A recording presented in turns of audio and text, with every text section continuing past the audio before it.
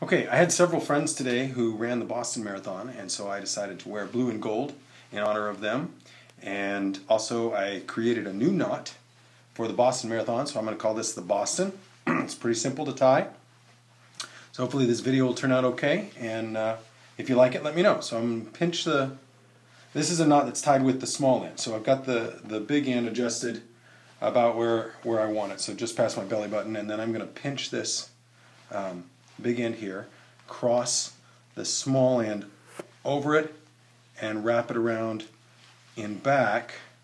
Okay, and then I'm going to come in through the front and bring it down the other side, crossing over in the back like that. So looks like that. It starts like a lot of these knots, and then I'm going to continue, just go right back in the front, but come down the same side. Okay, so it looks like that. Okay, the next step is to simply wrap across the front, all the way around, and wrap it again across the front.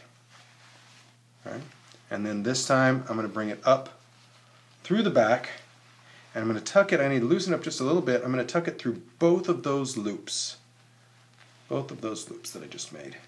So I'm going to loosen that up a little bit and pull this down through there. Pull that down and then kind of snug it up so it looks good. Tightening up as I go.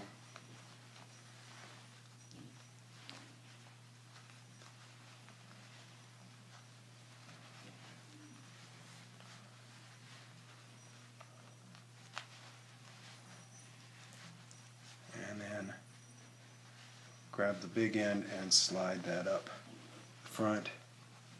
Kind of fix this a little bit. There we go. And that is the Boston knot. It's fairly simple, but looks a little different.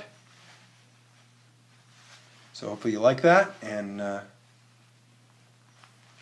if you want hundreds of good knots, see Patrick Novotny's YouTube site. He's the one that gives me all my inspiration, and I only have a couple of them, so there you go.